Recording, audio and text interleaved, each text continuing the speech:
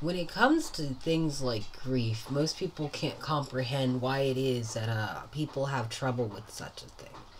And the best way to describe it is a story of this woman named McLover. She has a YouTube channel, and at some point she decided to upload a video talking about like the murder of her mother, where someone had taken her mom out and unalived her, and she spent a long time trying to figure out who did it. Right? She put out flyers. She invested thousands of dollars. She worked day and night to find out who did this to her mother. Um, it wore her down. Her body got weak. She didn't sleep very well. She was on edge. She paced back and forth. Every time she thought about the scenario, had her on edge, had her riled up, all of this shit, right? And then most people with grief recognize those symptoms because it leads to this anger. It leads to straight anger, and that anger can easily become hatred if you're not careful. Most people don't realize that they're getting hateful, though, and most people assume that the person has no right to be hateful, not realizing, no, most people have a right to be hateful. Most people are annoying enough to hate them. So, like, that's just a default given. But with grief, it's exponentially worse, because it's just like, you're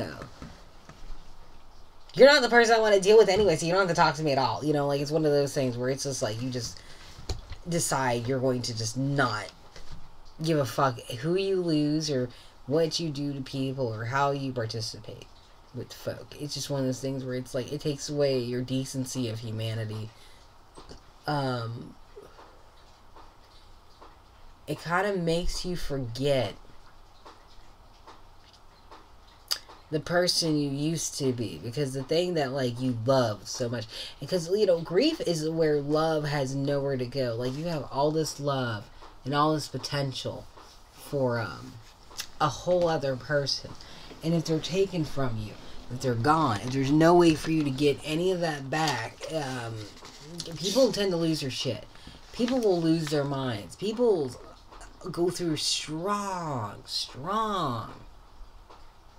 lifestyle changes that just disrupts everything that they is. Most people don't even realize it. And then when you're in the midst of grief, you really can't see yourself for what you is at that point. All you see is what's troubling you. All you see is what's haunting you to your very core. Now with the McLover chick, or McLovin, I'm not sure what her name is. I'm not trying to say it wrong, but I think it's McLover. But with her, she was so bothered, tortured, which I can never imagine what it would be like to lose my mother in a method like that. It is not because me and my mom really don't get along or nothing like that. It's not like that at all. It's more along the lines of, I couldn't imagine going through the throes of that yet again, because I already went through that with my kids. Still going through with the children. I couldn't imagine going through that with my mother, knowing that she was taken in that manner. But at some point, she was tired. So tired. She went to the spot where her mom had laid for the final time, and laid next to that spot. I think it was on a sidewalk, she said. And she just was next to that spot, crying her eyes out, and saying, "Mama, I'm tired, and I cannot do this anymore."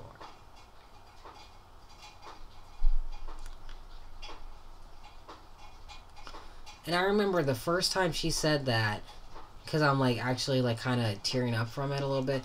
I cried, because that's like, that is a very hard thing to do.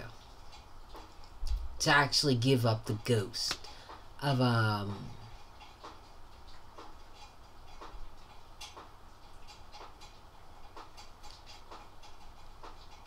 someone you love so dearly. Someone you hold in high regard. It doesn't have to be a person. It could be animal, dog, whatever. It doesn't matter. The thing you love, to have to give it up completely as if it never existed. To carry on as if it didn't play this significant role in your life is the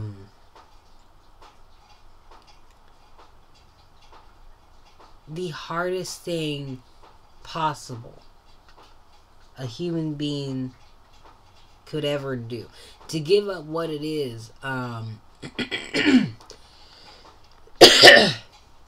Jesus Christ. To give up what it is, that you looked up to, that inspired you, that you inspired, all of the emotions, the bad, the good, all of those memories gotta go out the drain because of grief.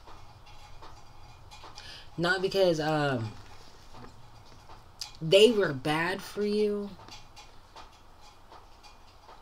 but in a sense, you love them so much that you hate yourself because there's nothing you could have done to change things, right?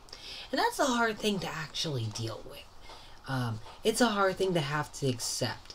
And usually, around the time when it's like, someone's anniversary, when they passed, or a particular moment, like this is where you met somebody, or this was your favorite clothes, certain words could trigger a person. Like for example, there was one year, I can't remember, I think it was actually last year, now that I think about it, there was, I don't remember what the fucking conversation was about, but at some point, I remember saying something like, oh yeah, that's good for kids, and I don't think it was, around the kids' birthdays. It might have been close. Probably before, because usually I'm good after their birthdays. But it was like, I don't even know what it was. But as soon as the thought of kids left, something in my brain just snapped on. It was just like, oh yeah, your kids are dead. You should be sad. Yours are season all depression. And it was just like, I didn't need this. I was doing perfectly fine before these emotions erupted out of me to remind me of this lingering existence, this lingering sensation that I never asked for nor wanted to be invited to. And a lot of times there's nothing much you could do about that. A lot of times you can't do anything about that. A lot of times you kind of just end up sitting there just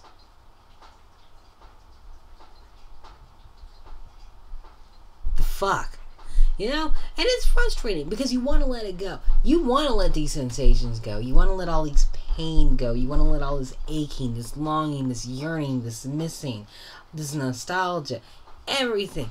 Like, you could rest if you could just let it go. But then who would remember with you?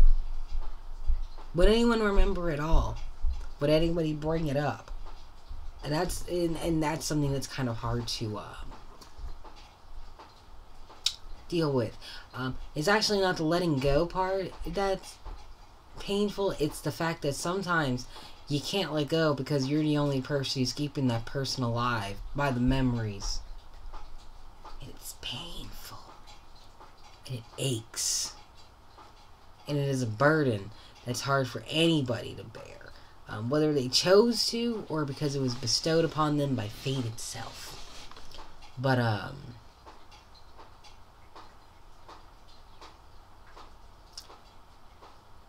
hearing a whole other person have an entirely different but very familiar to my own sense of grief give up completely on it.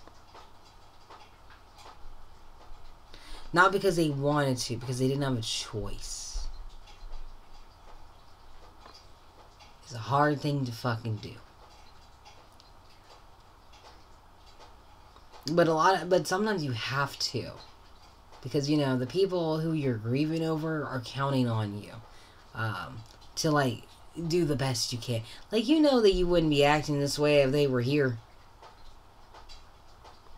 It's not fair to use them as an excuse for it now, It's one of those things where you have to decide, are you going to let this eat you away, or are you going to be the person that the people who you're missing know you were to be, and that you can be. That's the thing that you need to remember. You need to be what that person needs, because you going around feeling all sorts of things, acting all sorts of ways, thinking all sorts of shit, being bothered in your mind by this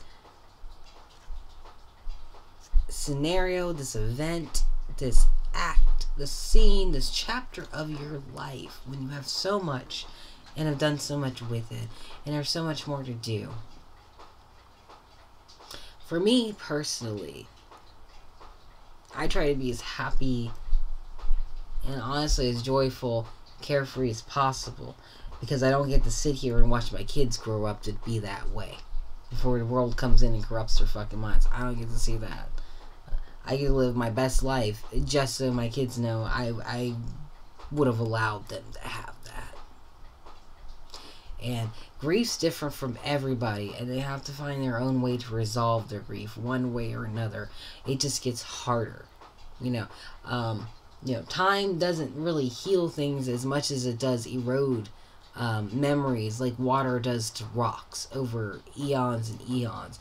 It's a long, hard process, but even then, it'd be stupid to walk in the water with no shoes, considering those smooth rocks can still cut you if you fall on them the wrong way, or you slide a certain way and just like with right in between your fucking toes, the webbing. Could you imagine that?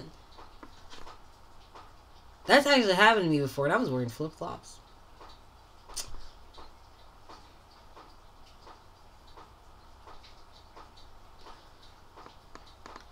I had these pink flip-flops, man, and they were fucking awesome. I had them for a long time. Those were my favorite ones. Kind of glad I don't have those now. I didn't need to be in those shoes anyway. Someone kept taking my shoes to begin with, but